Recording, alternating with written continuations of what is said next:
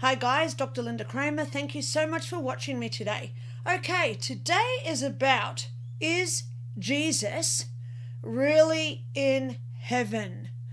Okay, first thing I'm going to do today is talk about my own personal experience of when I died and what I saw up there. Then I'm also going to incorporate the 10,000 plus near-death experiences that I've researched over the past 20 years. So, is Jesus in heaven? The answer is yes. And I'm basing that opinion not on what I saw. Because if you've read my book, 5 Years in Heaven, I openly say I went to heaven for 5 years when I died. I didn't see Jesus. I didn't see Muhammad. I didn't see Buddha. I didn't see Krishna. I didn't see Mother Superior, Mother Teresa, any of the popes. I didn't see any saints. So how can I say then that they're there if I didn't see them or experience them? Because I say it like this analogy. I go down to the beach today and I'm standing on the sand looking out at the ocean. Am I going to see a whale? But I'm at the water. I'm at the ocean. I can stand in the ocean up to my knees. But am I seeing a whale? I can put on a snorkel and I can go down under the water and look around. But do I see a whale? Probably not. But I know they live in the ocean. But I was in the ocean. Why didn't I see a whale? See what I'm talking about? Just because I believe that they're there doesn't mean that I had to see them there in all the time that I was there. Okay? Second point here that I want to point out to today. So the first one was, do I believe that they were there? Yes. Secondly, I say to people, stop being so ignorant. Ignorant is when we don't know all the information. Now we live in an age of technology with the internet. There is thousands and millions different reports out there now of what people have truly experienced with their NDEs. So we can't go by just those religious philosophies of padres, priests, fathers, whatever you want to call them, because generally these are people, and we've got to stay honest here, guys, these are generally people who grew up in some sort of religion because it was their family's ideal, and then they go into that business because it's their belief of, how many Muslims are Muslim because their parents are Muslim? How many Catholics are Catholics because their parents were Catholic? See what I'm talking about? So that's what happens with all these people. Mainly 98% of people who go into religions are based on their beliefs of when they were a child. So it's a limited belief that we've acquired as a core belief when we are children. Core beliefs are those things that are instilled in us that we will believe no matter what. And generally we obtain our core beliefs from the age of 2 till we're about 6 or 8 years old. Okay? So that's where we obtain all our core beliefs of who we are as an adult, based on who we were and the information presented to us that we believed as a child. So all these priests, padres, etc. out there who go into these callings of becoming a minister or a reverend, I'm a reverend, okay?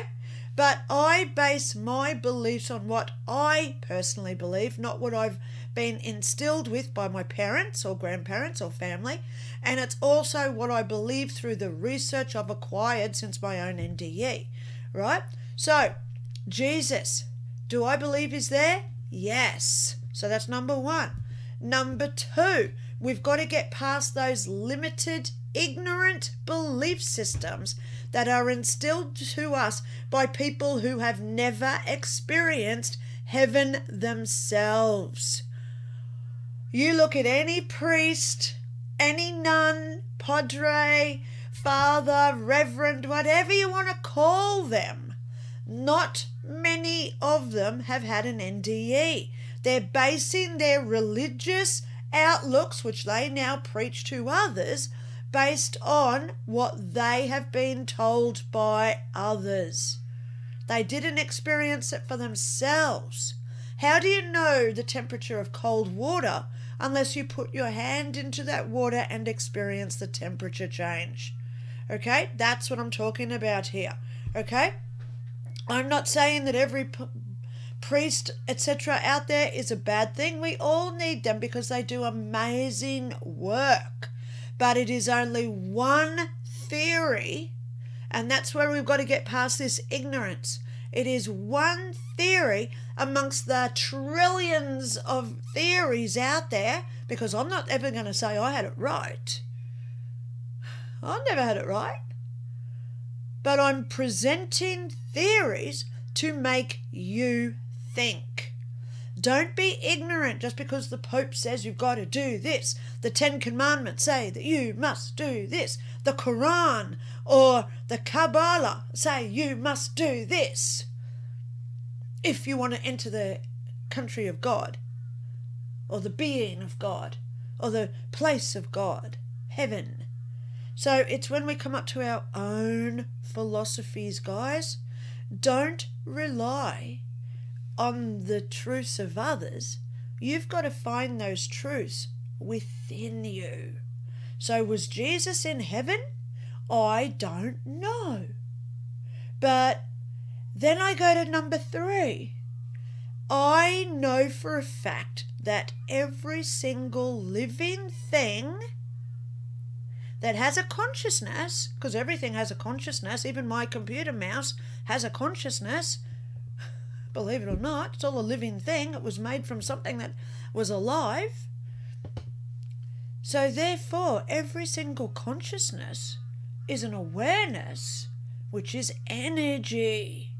Heaven is energy, which means my computer mouse, when these particles no longer give out their energy force or their awareness or their consciousness, guess where those particles all go to? Heaven. They return to the energetic plane that we can't see on this planet, which we call heaven. Pardon me? So Jesus, Muhammad, Buddha, Krishna, all those. Pardon me? Do I believe that they're in heaven? Absolutely, because science proves it. So I have to follow the science that every living particle is made up of energy. Therefore, Jesus is in heaven. My cat, who I had when I was a teenager, he's now passed over. He's gone to heaven. Everything returns to that energetic place or plane. But what about ghosts? Well, they ultimately go there too. Okay? So, I hope that this has given you some sort of information today about why I didn't see Jesus there. Heaven is enormous, by the way. I only walked around to what I saw. But think of it this way. This is what I say to people. Imagine a road. Some people say, oh, wow, I went so far, I went down through this forest and I went over a bridge. But is that the end of the road? That road continues into a big city and then it goes into the desert and then it goes down past a river. Some people may get down to that river and say, wow, I went so much further than you on that road. But that road doesn't end there either. How far is that road? And we all experience that road differently. Some people get scared in the darkness. Some people are happy in the darkness. It's all our perception. So I didn't perceive God or Jesus. I didn't see any angels in heaven. I think I've seen enough of them while I'm alive, right? But the thing that I want to go to today is just because you've been brought up that is definitive. Question and ask yourself within what you believe rather than what somebody else has taught you to believe. Hope that helps today, and I'll talk to you all soon. Bye.